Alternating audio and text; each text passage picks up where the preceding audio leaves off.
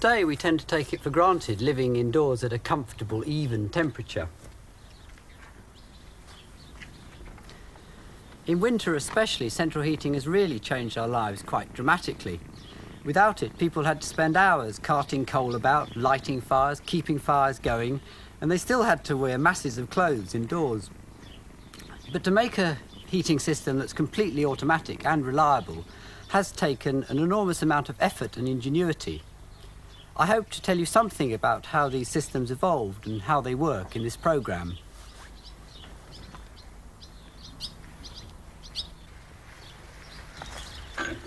Even lighting a simple fire isn't at all easy without modern gadgets like lighters or matches. One of the most effective methods used in many parts of the world is the bow drill. It's much better than the Boy Scout method of rubbing sticks together.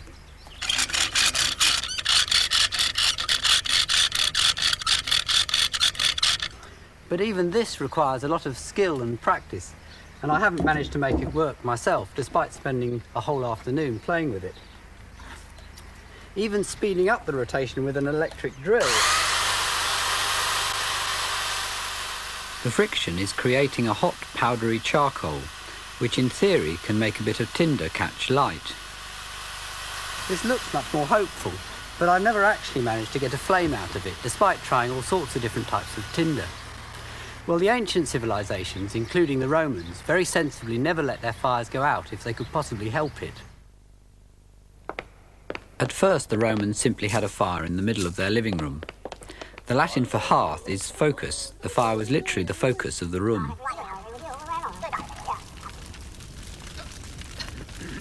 But they probably had trouble with smoke, as the Latin for living room is atrium, from atta meaning black. So they started putting the fire outside in a furnace with cavities under the floors and in the walls. But the Romans were rather decadent, and just as they were getting comfortable, their civilization declined and fell, and houses once again became very smoky. The next attempt to improve matters was made by the Normans. They made holes in their castle walls and tried to funnel the smoke out sideways. Here we've built a horizontal chimney, and you can see it doesn't really work very well.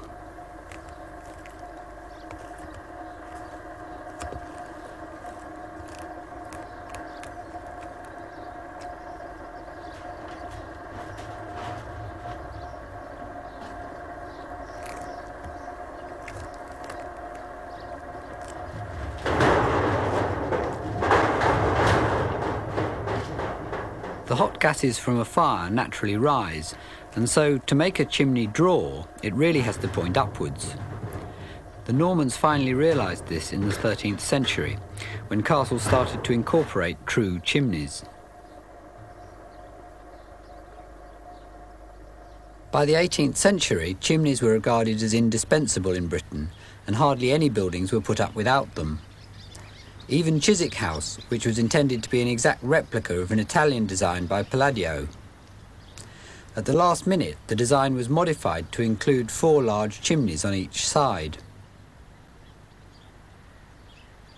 Lord Burlington had the house built after returning from the grand tour of Europe, fired with an enthusiasm for Palladian architecture, but he obviously felt that comfort was more important than aesthetics. Although well-designed open fires made houses almost comfortable, this sort of heat was totally unsuitable for the tropical greenhouses that came into fashion in the 18th century. An even heat was required for the plants that was totally smoke-free. At first, the Roman system of central heating was revived. The only remains are these cast-iron chimneys disguised as urns. Fires were lit behind the greenhouse, and the smoke was drawn up through cavities in the wall. The wall became hot, and this created the warmth the plants needed.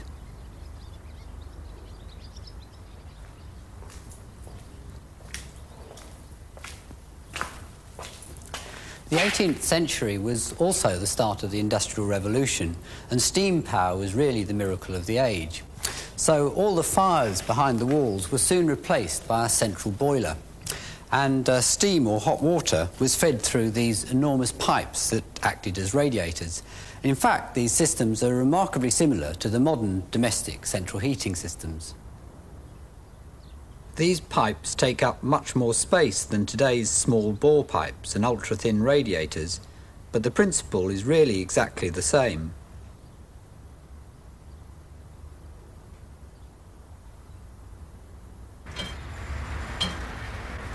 This is a steam-powered clock I made for a health food shop a few years ago. The positions of the weights show the time, and every hour they're wound up by a steam-powered piston. It taught me a lot about the problems of using steam. One of the worst is scale. The high temperatures tend to increase the effect, and even using a water softener, scale causes all sorts of difficulties. For a start, it's very difficult to regulate. On this valve, for instance, is a very, very slight adjustment between it not providing enough steam so the piston doesn't work at all, and providing too much so it whizzes up and down at an alarming rate.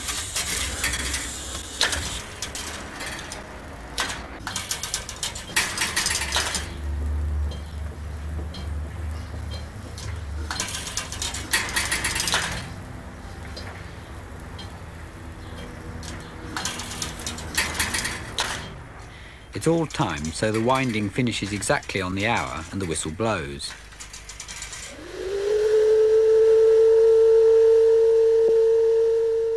Steam heating remained popular in America for large buildings, but hot water systems have far fewer problems and quickly replace steam for domestic use.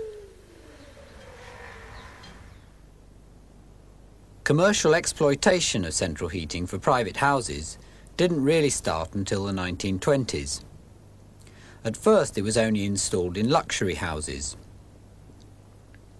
But it quickly spread to the mass market, first being incorporated on a wide scale in the new suburban housing estates of the 1930s.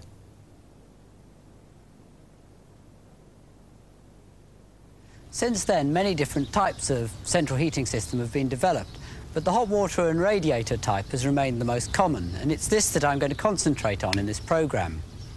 It's basically very simple. Water is heated in a boiler by a fire, and the exhaust gases go up the chimney. The hot water is pumped through a series of radiators and eventually returns to the boiler to be reheated again. The pipes round the boiler do look a bit complicated. There's one pipe to a tank in the roof to fill the system with water. There's also a vent pipe which lets the water inside expand as it heats up and lets water and steam out in case it boils. Here we've deliberately overheated this system and the steam harmlessly comes out of the vent, while fresh water comes in through the feed pipe to stop the boiler boiling dry. Of course, this doesn't normally happen, and the boiler is actually rather inaccurately named, as the water's never intended to boil. Most boilers also provide the hot water for the house, and this creates even more pipes that we've left out on this model.